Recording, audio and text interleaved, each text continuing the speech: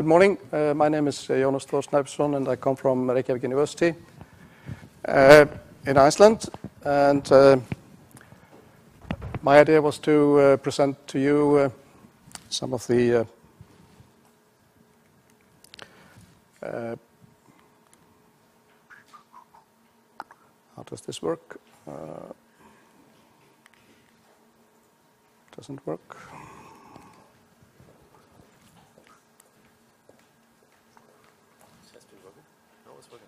Now it's working. Okay. So it's no. Yeah. So my idea was to present to you monitoring systems in Iceland, monitoring seismic hazard, and discuss some of the values that I feel are involved in such monitoring. This is just a review of the key issues that I'm going to address. Basically, I'm going to introduce to you the current seismic networks in Iceland and their significance for society and industry. Seismic networks, they differ from traditional structural health monitoring networks in the sense that they are aimed at mapping geohazard and earthquake action, and they have usually either or both a wide focus on national or regional level, or they can have a narrower focus on specific towns or sites or single structures through arrays or structural monitoring setups. So these networks, they serve a multitude of stakeholders. Unfortunately, the stakeholders usually don't realize their benefits fully, and therefore it's often difficult to fund the initiation and operation of these types of networks. But the information they provide is, in my opinion, essential to be able to build a safe and resilient society. So if we just list up some of the key stakeholders as I see them, then of course we have the general population and house owners, which depend on the safety and resilience of their buildings and infrastructure, and also on disaster preparedness, which relies on information about where the weak spots are, where the hazard is most critical, and how it is distributed throughout a country or a region. The municipalities, in the same way, they use the information for planning decisions and for setting building regulations. Similar to the state, on a slightly different level, they also have planning requirements and building regulations and design requirements. And then in the case of Iceland, the state operates insurance and reinsurance for public and private real estates. And then, of course, the major industry needs this information both for sensible site selection and design specifications, and also for their insurance and reinsurance of their assets. Now, if we look at the case of Iceland, Iceland is located in the middle of the Atlantic Ocean on the Mid-Atlantic Ridge. And basically, the Mid-Atlantic Ridge crosses through Iceland, and the tectonics are sort of controlled by the combination of plate and plume tectonics.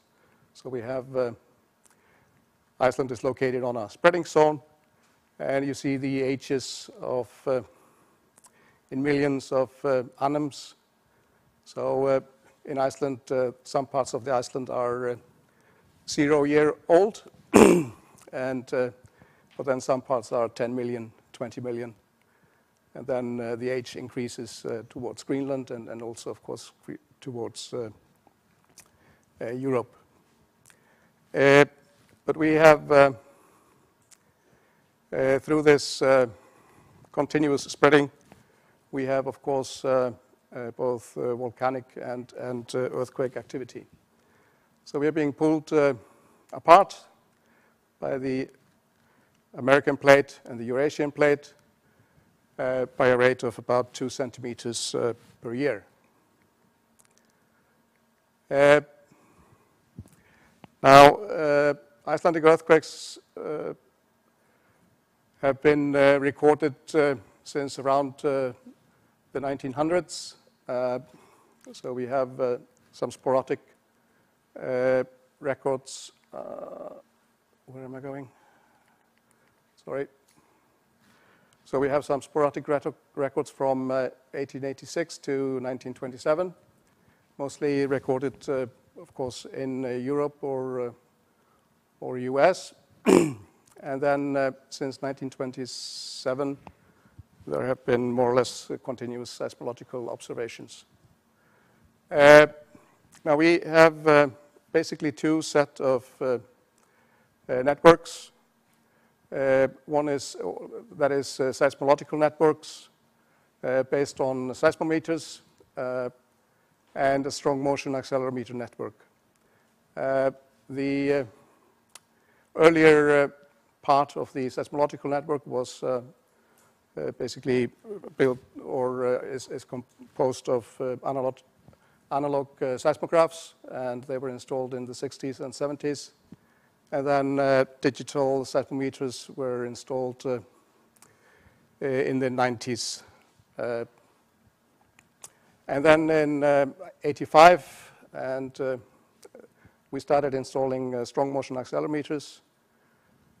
There had been one or two instruments installed in 72 or 3, but sort of systematic network was not initiated until 1985. And all these networks were initiated by scientists at the University of Iceland and scientists at the meteorological offices. And the initial funding came from research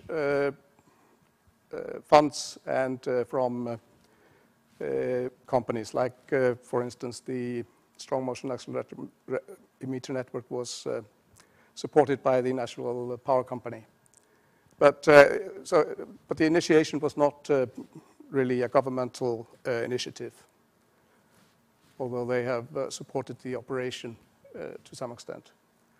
But these networks differ in the sense that seismological networks are basically aimed at mapping seismicity for geological purposes, and they are focusing on very small magnitude earthquakes and use velocity sensors for the most part, monitored, where they're monitoring specific frequencies to get the greatest sensitivity.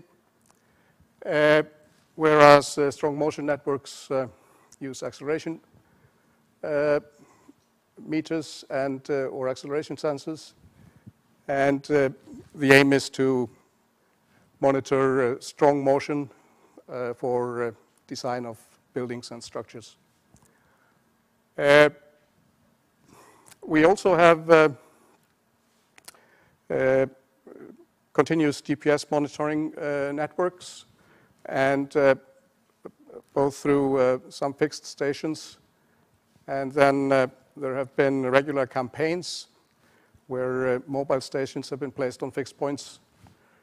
And this is a result of two such campaigns, one in 1994 and 2004, so that 10 years apart. And based on these data, we can sort of map the present-day geodynamics of Iceland. So what we see is horizontal velocities. So we have the north-south component, the green one, and the red one is the east-west component. Yeah, the red one is the west component, and the blue one is the not the east component, but the resultant component. So you see that this part of Iceland is moving in this way, and this part is moving this way. And so this is, and we have the rift axis going through here in between.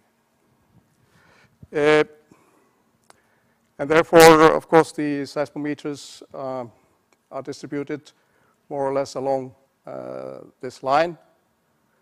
And I'm not going to discuss this system in much more detail, but this is what comes out of a seismological system. You have mapping of epicenters of small earthquakes, which show sort of where the seismicity is the greatest. And then basically we have the mid-Atlantic ridge coming here into Reykjanes Peninsula, and then we have the rift zone traveling through the volcanic zones in Iceland, and then again out to the ridge, which continues here. But in between we have transverse zones in the south, and we have transverse zone in the north, and in these transverse zones we have strike slip earthquakes, which are the biggest earthquakes that we get. And if we reduce the amount of events by limiting the size, so this figure here shows some magnitudes of 3.5 and greater, and then we see that there are not that many big earthquakes, and the biggest ones are in the south, where the red dots are, and in the north on these two transverse zones. And that's why the focus of the strong motion network is in the south lowland and in the north. But in the north, the faulting is mostly out in the ocean, and there is just a few of the faults that actually reach the shore. So there is a different faulting mechanism basically here in the north and in the south.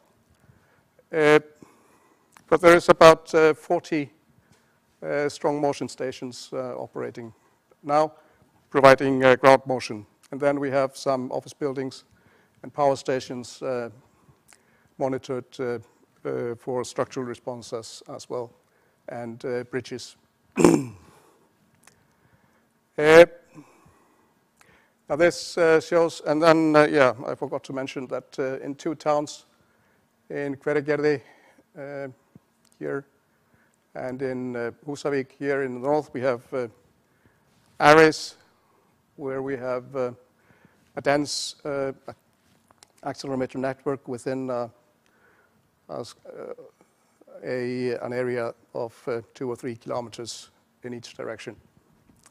And this is from an earthquake in June 2008, and you see that the acceleration levels recorded in this town were quite significant, or about 80% of G.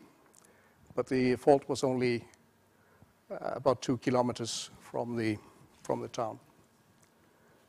And in the north, we have recently installed a second array in Húsavík, and this is actually where we expect the next earthquake to occur, and the town is located here, and the fault that we see, the activity here on the black dots and the green dots, that's actually running here just slightly north of the town, these two major faults.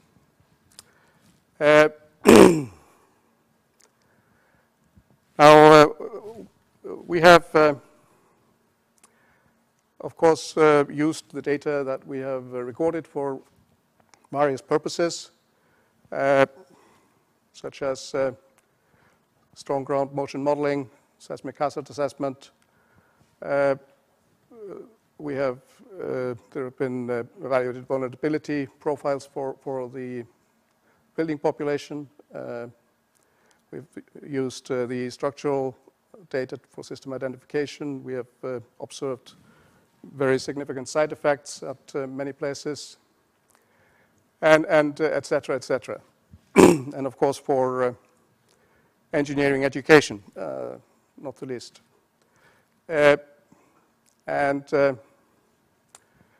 This shows the ground motion modeling results, and what we see is that we have considerably more rapid attenuation of motion than is usual for other areas, and that is, we believe, related to young and fractured crust in Iceland.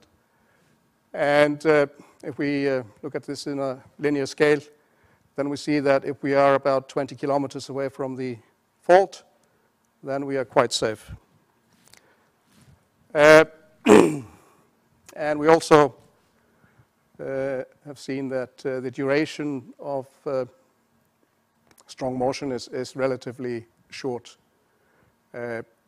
within these the critical area. So we are talking about usually less than 10-second duration within the 20-kilometer zone. So this is the hazard map that was created or proposed in 2004.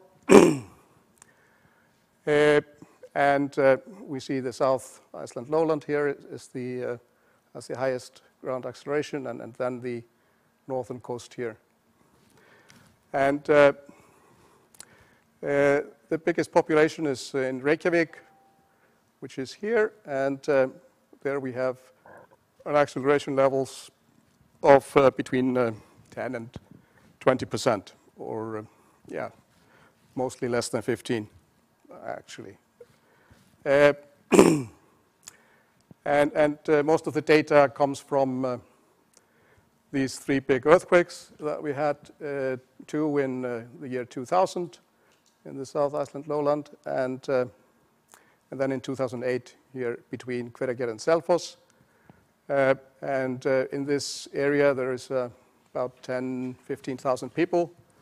So the density of population is much greater for this earthquake here. That was, the density of population affected by this earthquake was much greater than the density of population affected by these two in 2000. All these three earthquakes were of similar magnitude, 6.5, 6.4, 6.3. And the first two had about 20 kilometers surface rupture. The surface rupture was not well visible for the third one, but this is a sort of a traditional pattern for seismicity in the South Lowland, that we get a series of events with a relatively short time lapse in between. So, and these series of events occur approximately every 100 years. The sort of most interesting data, or the most has been is available through this internet site for European strong motion data that was established in 2002, I think, by several partners through a European project.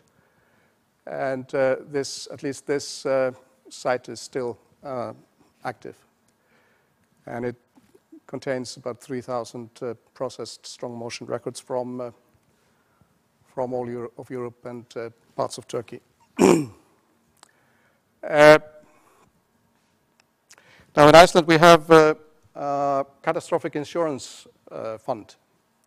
It was funded in 1975 after a volcanic eruption in the Westman Islands, and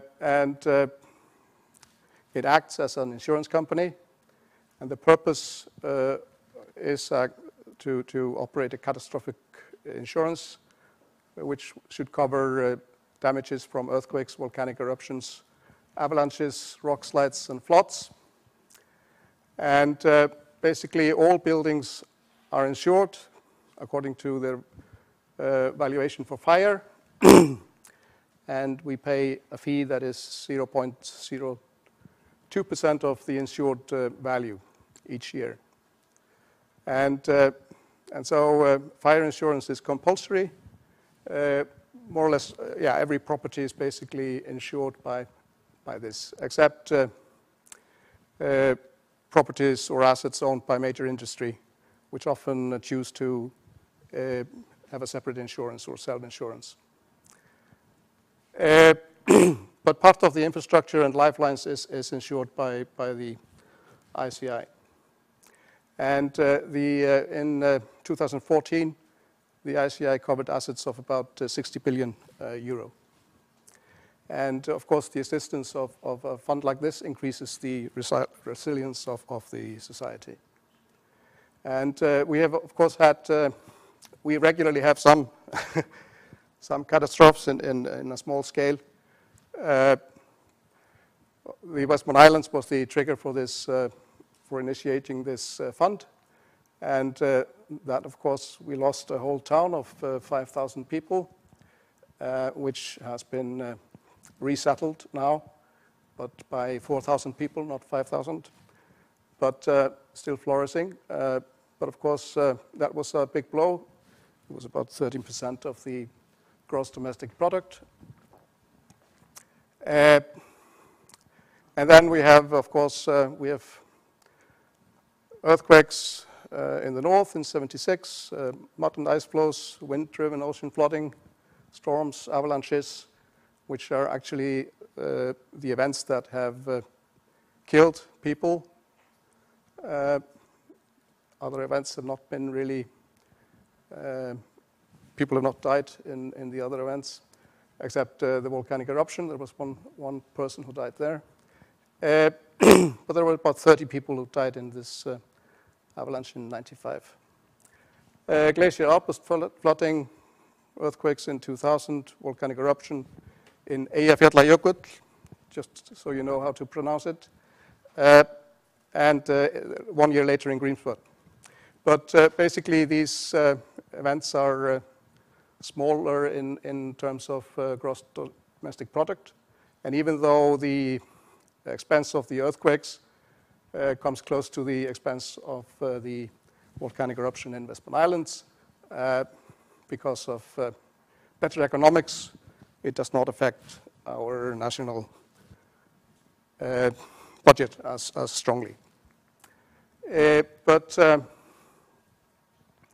this graph shows sort of the payment that have been cast out in the past 10 years. And then it is because this starts in 2004, that earthquakes in 2000 are not, or just vaguely included here, but it's the earthquake in 2008 that has been the most expensive event. But basically, the fund is supposed to be able to cover a loss of 100 billion Icelandic kronas, or about 500 million euros. And it's divided into sort of own liability of 10 million, and then you have reinsurance. There is a group of 20 reinsurance that each covers 1 billion Icelandic krona. And then the fund has collected money, so it has some capital of its own. Now it's 17.8 billion Icelandic krona, and then it is possible to take a loan with a government guarantee to cover the rest if needed. But as you see, we have not really needed all these funds so far. And the reinsurers have not done so badly. We have been paying premiums of 25 million euros for the past 10-year period here, 2000 to 2011. and we only claimed 23 million back.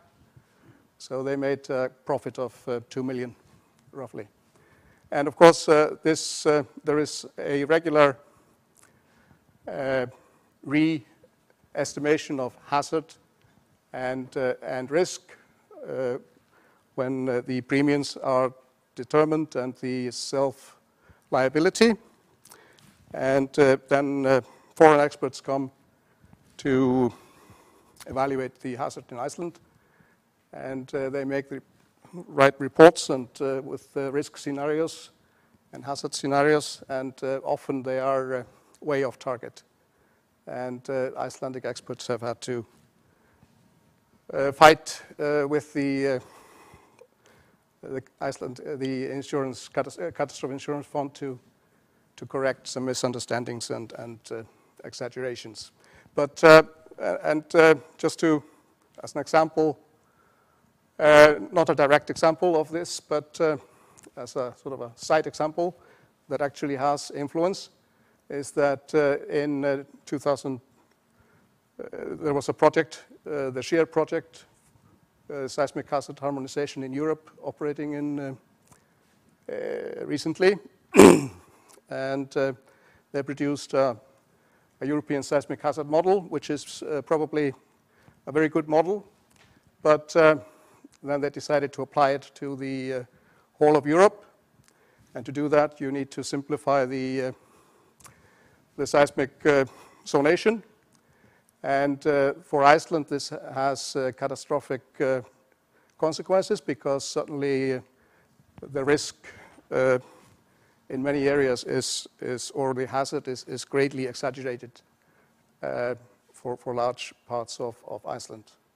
We have here 50% of G, and now all of Reykjavik has acceleration levels up to 50% of G, and so does a larger portion of the country. And this is basically comes from oversimplification of and maybe to some extent misinterpretation of the seismic zonation, appropriate seismic zonation for Iceland. And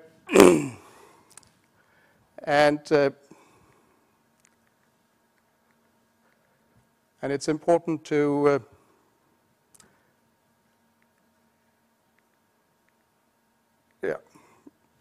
sorry for this. This is a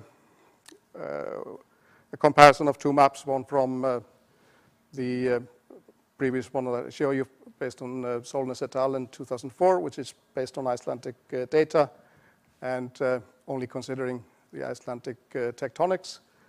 And then this is from the SHARE, one of the SHARE project's hazard figures.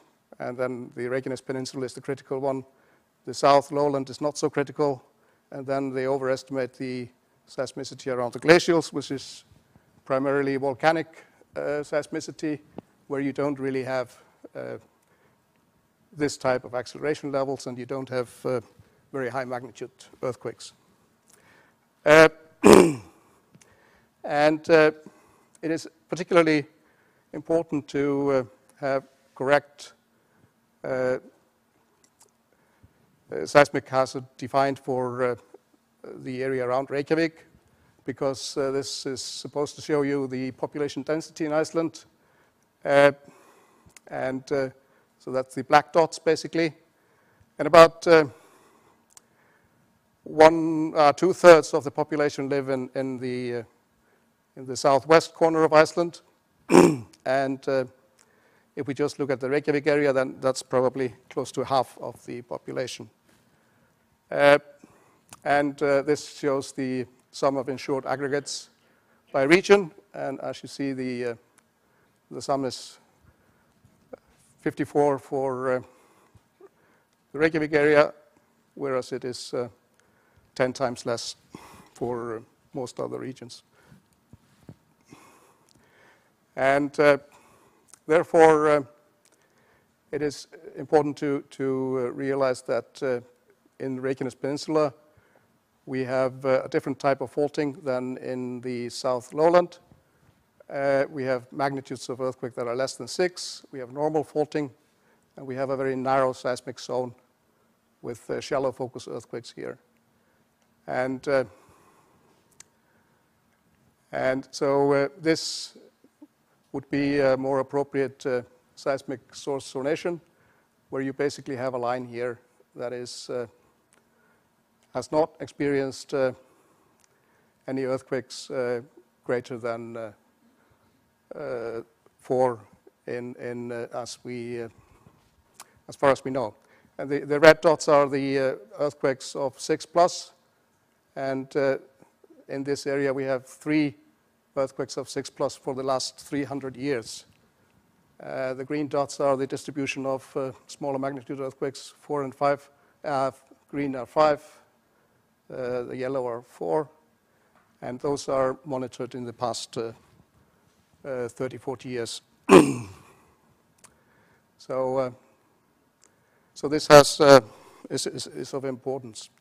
And it's also of importance when you are trying to attract new business into the country. We have a lot to offer. We have relatively cheap energy compared to other places. This is statistics from Verne Global, which is a data center company. And we have hydroelectric and geothermal energy, so we have a fairly low carbon footprint compared to many other places. But if we have unrealistically high hazard, then of course new industry is not likely to be interested in settling in Iceland. But so to summarize, based on the recordings that we have and experience that we have had with strong motion monitoring in Iceland, we can say that the earthquake hazard can be quantified as moderate on an international scale. It's fairly localized and primarily limited to the transfer zones in the south and north and their immediate vicinity. And in the South Iceland earthquakes in 2000 and 2008, which all showed similar characteristics. We had considerable spatial variation in ground motion peak parameters, partly because of specific side effects, where we have lava flowing over ocean sediments, creating a soft layer under a stiff lava layer. We had high peak accelerations, which were partly also due to these side conditions. We had fairly short duration of motion and rapid attenuation of motion, which all made life, which both made life easier for the structures in the area. And even though we had considerable damage to buildings and their contents, and perhaps especially utility systems in the ground, these recent events have demonstrated that buildings and installed equipment can reliably be designed to withstand these expected actions. And electrical and telephone utilities operated more or less uninterrupted during and after the earthquakes. So we feel that we have sampled valuable earthquake-induced accelerometric data, and we have applied the data for various engineering purposes, and which will, in the future, have further implications for the understanding of earthquakes in Iceland and structural design. And we feel that strong motion recordings provide indispensable information for structural design and codification. And the data and the local expertise and experience developed through data monitoring, data analysis, and related studies are important for the future development of infrastructure and industry through realistic assessment of the relevant geohazard and the related risk. Thank you.